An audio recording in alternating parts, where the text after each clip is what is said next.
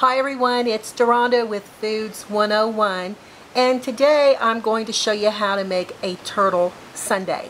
Now, to make this sundae, I have made my hot butterscotch sauce and I've made my hot chocolate sauce, which is also known as hot fudge. And I store them here in the mason jars because you want to serve your sauce warm over your turtle sundaes. That way I can just go ahead and put this jar in a pan with warm water and heat it up before I serve it over my sundaes.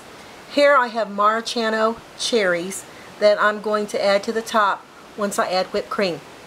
And I'm going to get started. I'm going to show you how this works, and I have also 2 tablespoons of toasted pecans here. And now at my dad's restaurant he served this, so I've made many of these and I feel like I'm quite the pro. And I want to show you a really cool tip. When it comes to your ice cream dipper, you want to make sure that you have it in a cup or a bowl of warm water. That way it'll cut into your ice cream very nicely. Now we're going to need 2 scoops of vanilla ice cream right here in our turtle sundae dish. So let me get that going. There's 1 scoop. Okay, just going to get it right out. Now if you have a metal ice cream scooper, believe me, it'll work a lot easier. Then you want to take your scooper, stick it over here in your warm water, rinse it off before you go in for your next scoop of ice cream. Alright, and look how this is going to pop out very, very nicely. Now if you had a metal scooper, it's going to work a lot better, especially if you're dipping ice cream, because that metal's going to get warm and it's going to scoop right into the ice cream. And I just have a little plastic scooper here.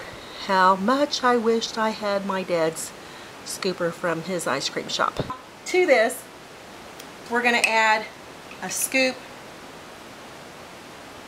of the hot caramel sauce. Oh my goodness, this is going to be so delicious. Actually, I'm going to put a little bit more on there. A little bit more, and then you're going to add a scoop of your hot fudge or your chocolate sauce, and mine's going over the edge. Okay,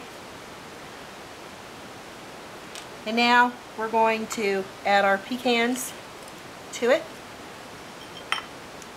and your whipping cream.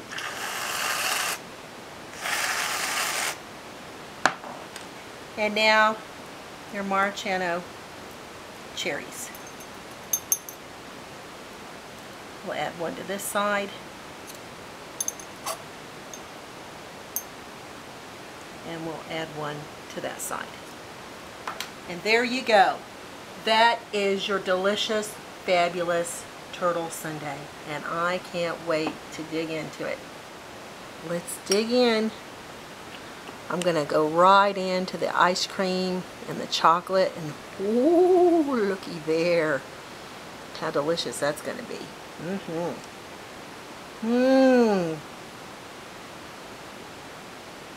Brings back those fantastic memories from the ice cream shop days. Hey y'all, hope you give this a try. I'm Deronda with Foods 101, and I'll catch you next time.